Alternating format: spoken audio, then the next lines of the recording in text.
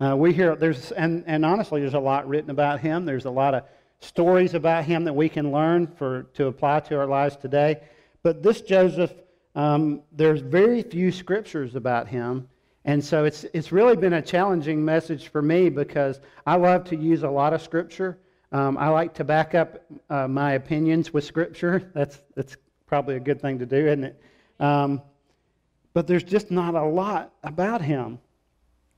And then it struck me also interesting that God would give me this message to talk about Joseph, the father of Jesus, and my dad's name was Joseph.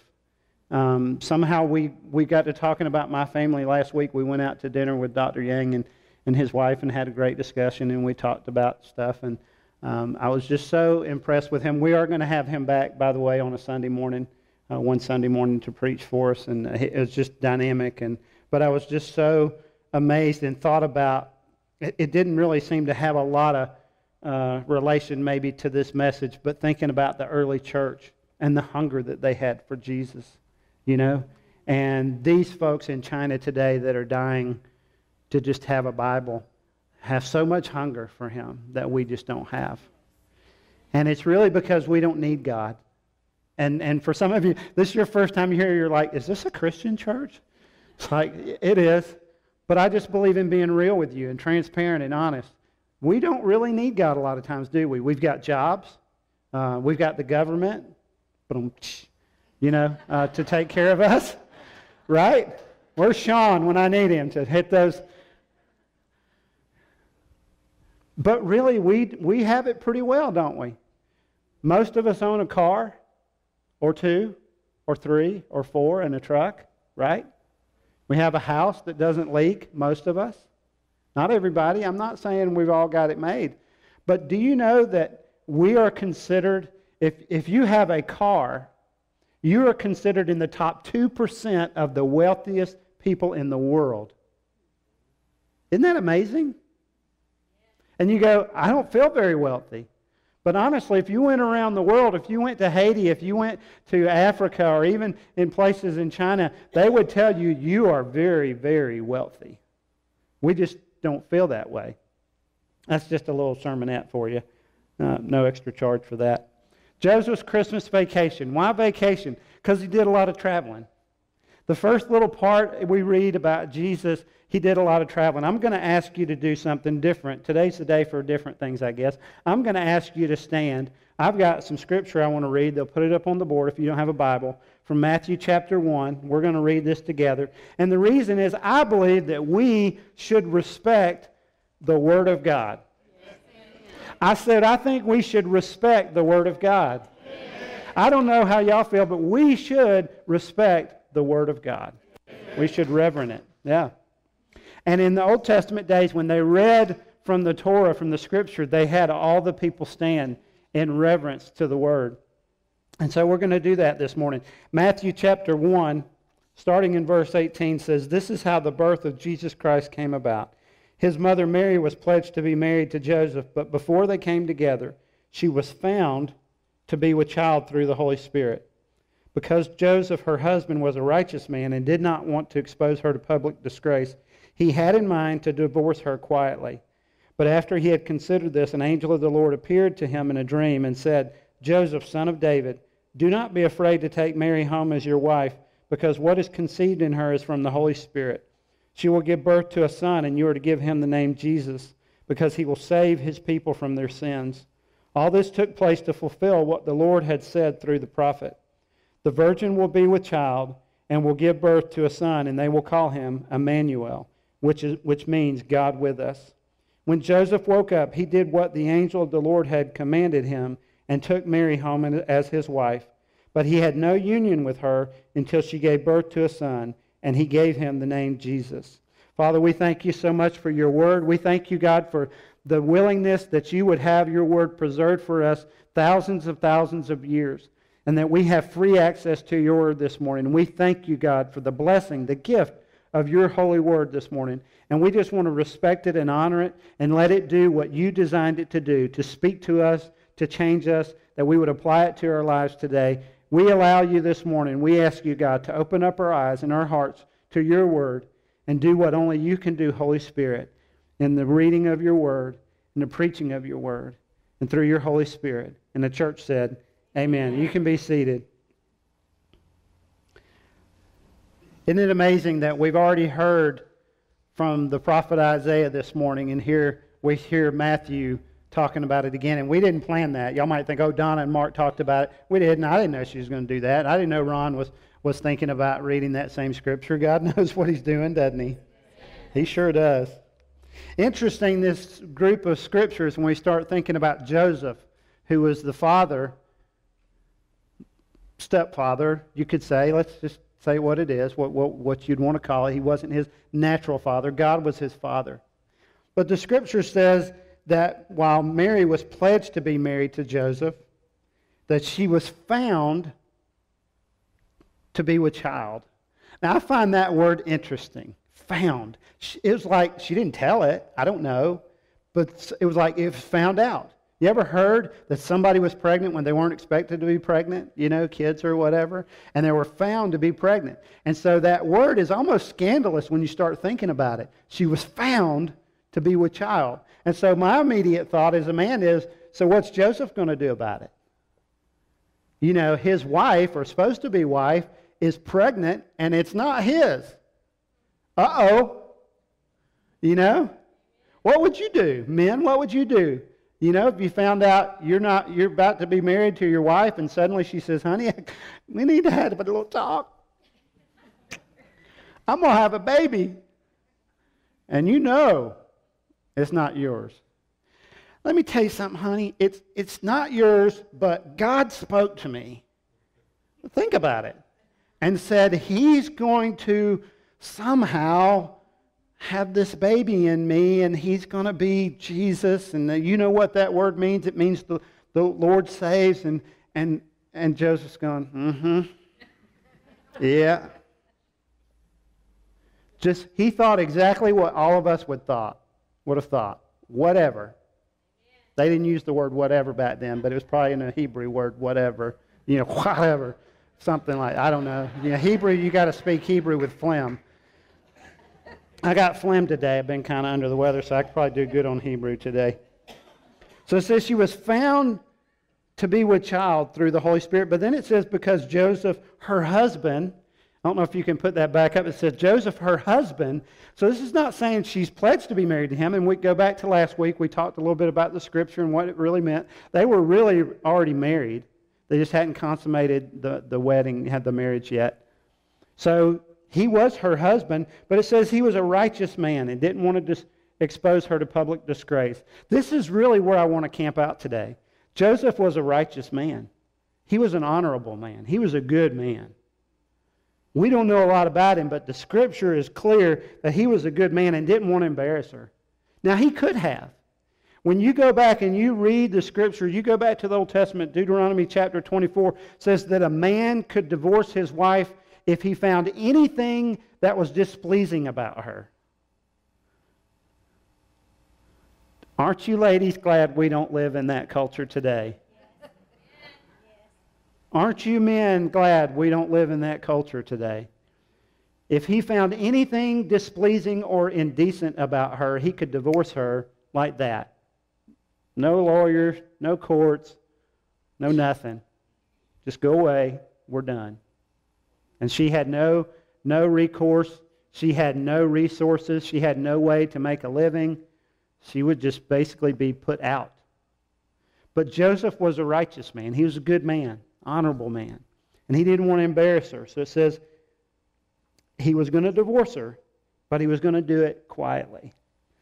There's the thought that at this point Joseph just didn't buy her story. You know, he loved her, I'm sure, but he just couldn't. I just can't. How can I believe this is really true? I know you've never lied before. You know, you're a good woman. How? You know, how? And then it goes on to say that Joseph, who was the son of David, which is really, really important to this story, that doesn't mean that he was King David's son, but he was a descendant of King David. This angel came to Joseph and said, she really is pregnant with the Holy Spirit. And you need to take her as your wife. And don't be afraid. Don't be afraid to do that. And you name him Jesus, which is basically the derivative of the word Joshua, which means the Lord saves. So Jesus is not just a name, it has a meaning. It's who He is. He is the Lord and He saves. That's who Jesus is, not just because we say it, His name says it. The name above all names, right? Jesus, only Jesus can save. Amazing. And then he goes back and talks about what the prophet Isaiah said in chapter 7, that He is going to be called Emmanuel, God with us, that God somehow sends His Son Himself to be with us. Amazing. Mary was found to be with child. Had these great plans, didn't they? They were going to be married. Joseph was a carpenter. You know, he had done what his ancestors had done. They had it all laid out for him. How many times have you felt like you just had a great plan laid out before you, and suddenly there's a change of plans? There's suddenly a change of plans. That's what happened. Joseph's like, this is not part of my plan. But God, but God, but God. So Joseph hears from this angel that says, don't be afraid to take her as your wife. And the thing that I love about the last part, it says that he did what the angel of the Lord commanded him. He was simply obedient. Also interesting to see that it says he had no union with her until she gave birth to a son. Now, I don't have to explain what that means, do I? Please tell me I don't have to explain what that means. I don't really want to do that. Okay, good. Joseph respected Mary so much, more than I think, men, let me talk to you for a minute, than when most of us do women. We haven't respected the women in our lives typically. I haven't. I'm just being honest with you this morning. I still at times don't respect Donna the way I should and reverence her and honor her the way I should. I'm so much better than I was. But Joseph put her before himself. You know? He would not do anything with her until the birth was completed. I just find that amazing. You know, the interesting part about Joseph during this time when she came to him and told him that she was with child, he didn't see her for a while. If you read in Luke, it says that she went to visit Elizabeth. Yeah, I'm on drugs this morning, just in case y'all are wondering. They're prescription and over-the-counter drugs for my head, not anything serious, but so I'm not 100% today. But can we edit that part out of the video? Anyway, so she went to visit Elizabeth, and Elizabeth was pregnant with John the Baptist, who was Jesus' cousin. It's a really neat story.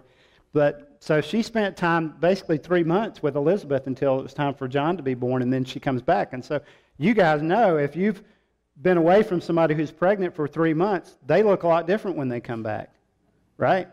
And so when she came back, she looked a lot different.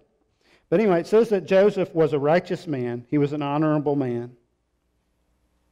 And then he did what the angel commanded.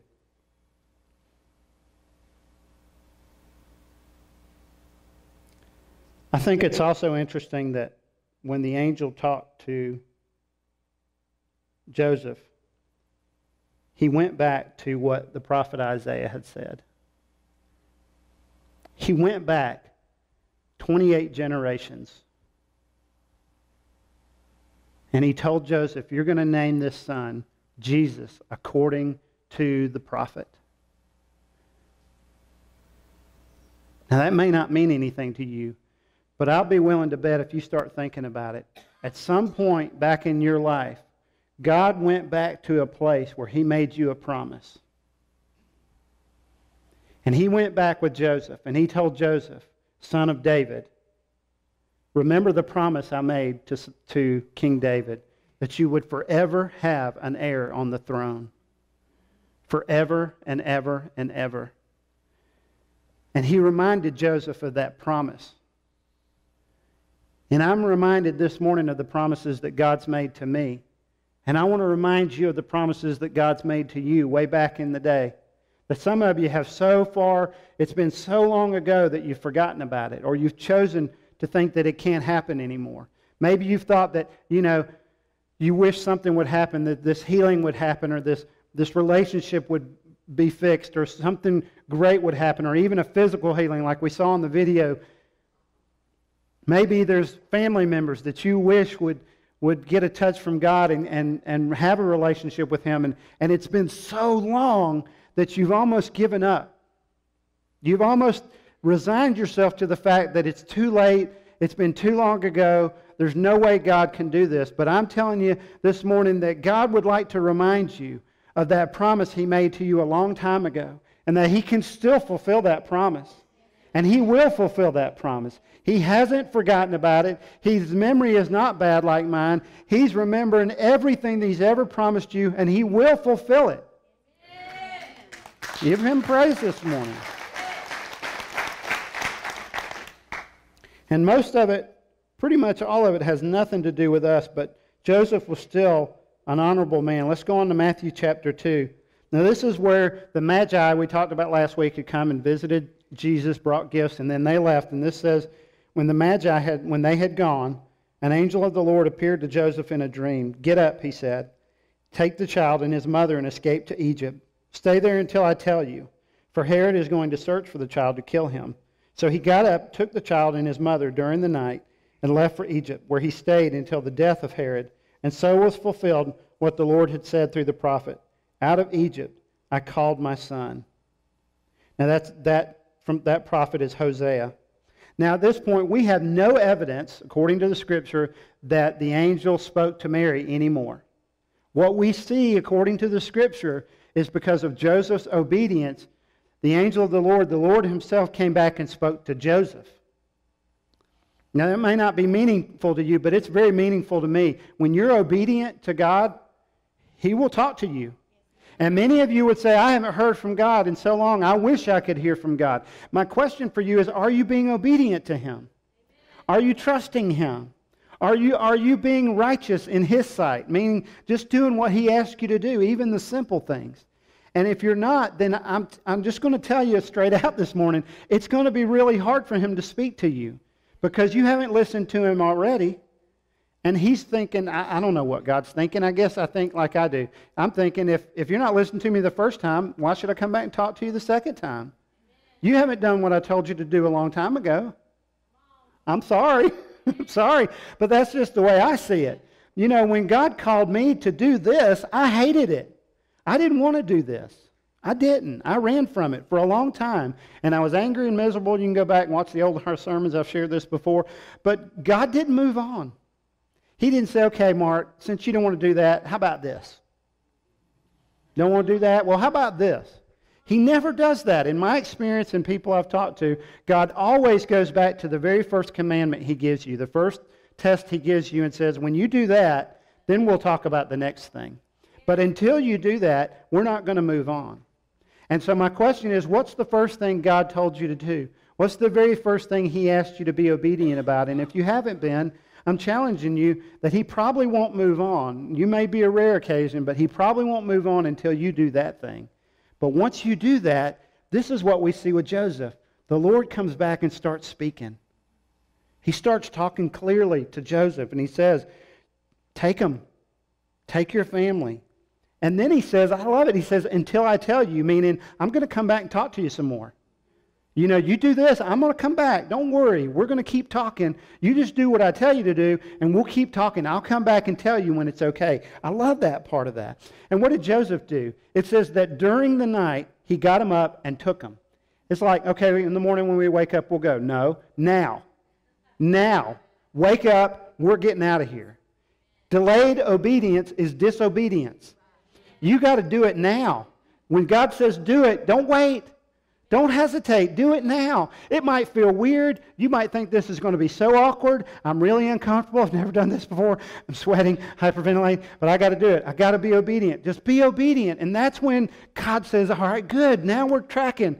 Now we're tracking. We can keep talking. I'm going to come back and I'm going to talk to you some more. And that's exactly what Joseph found out. The other thing is that He gave him a specific message.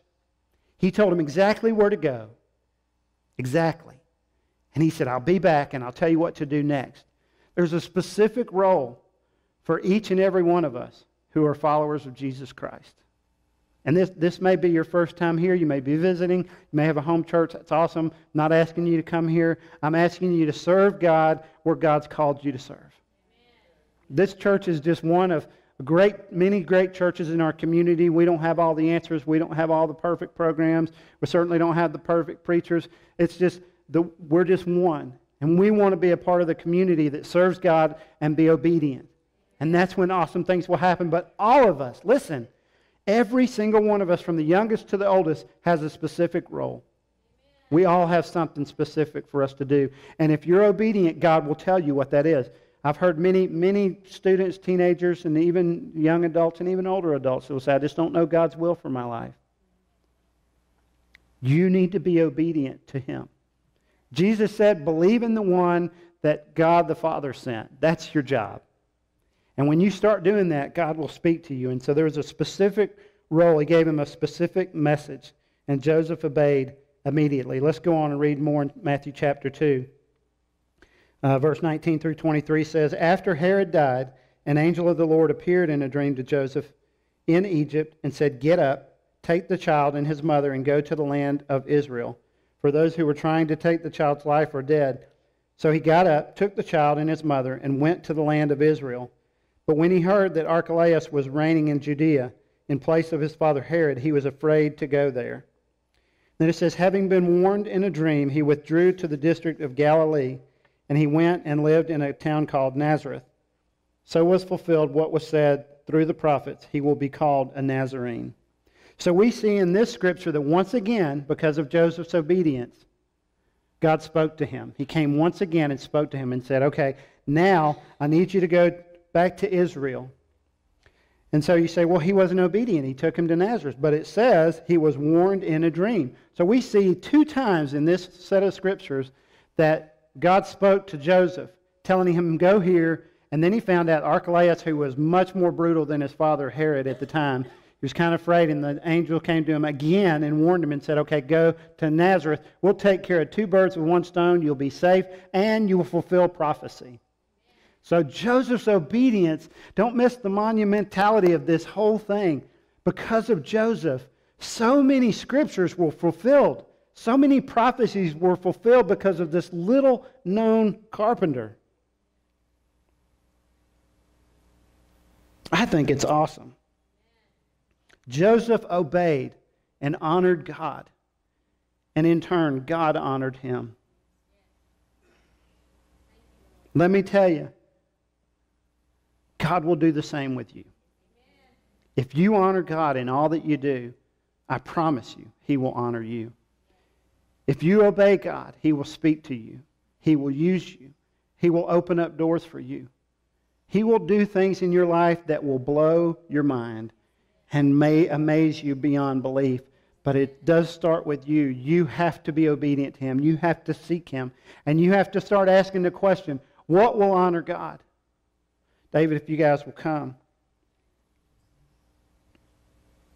Joseph, how, nowadays you go, St. Joseph's Hospital. Anybody, I don't know if anybody's ever been there. There's so many hospitals. There's so many places named after Joseph, and we know him as St. Joseph.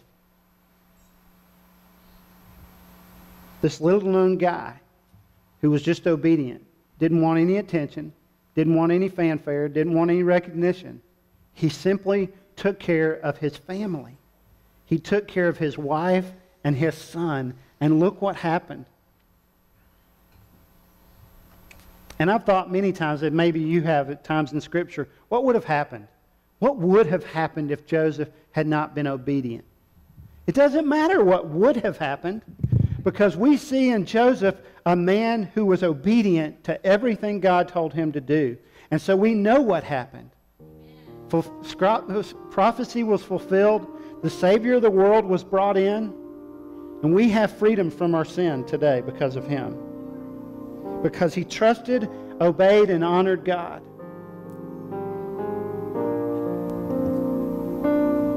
So my question for you is, are you honoring God? I'm going to ask you to stand. And they're going to play a song. You guys can sing it. I guess it's a song we can sing too. You can sing along. or you can come to the front. The altars will be open. If you need prayer, there'll be a prayer team here that is willing to pray with you. Miss Donna, if you wouldn't mind, would you come front and let us pray for you this week? Anybody else, you just need time with God. But here's what I want to ask you, more importantly than anything else. In every situation of your life, I want to challenge you, actually, to ask the question, what would honor God in this situation? What would honor God in this situation? In my job, in my marriage, with my kids, with my parents, at the restaurant, at church even. During Christmas, when you get together with the family members that you don't really want to get together with, be honest this morning. What would honor God? And then I want to challenge you to just do that thing. Don't worry about what's going to happen next. Just honor God in that moment and trust that He will honor you, because He will. That's the kind of God we serve. Let's pray. Father, we thank you so much for your word. We thank you, God, for this story of the man who took the responsibility of raising your child on this earth. It blows me away when I think about that. And he simply did what you asked him to do. He respected you, he obeyed you, and he honored you. And in turn, we have a historical record of what he did that we can learn from and apply to our lives today. God, for men this morning, for husbands and fathers this morning, God, I ask you to help us to have the spirit of Joseph this morning, that we would just be obedient to you and just honor you in all that we do. And same for wives and mothers, God, that we would just respect you, that we would just be obedient to you. And for those of us that are followers of Jesus this morning, Lord, that we would begin asking the question in every situation, even now in this moment, even in this very second, in this service, in this building, what would honor you, God? And then give us the courage to do that. We pray in Jesus' name. Please come.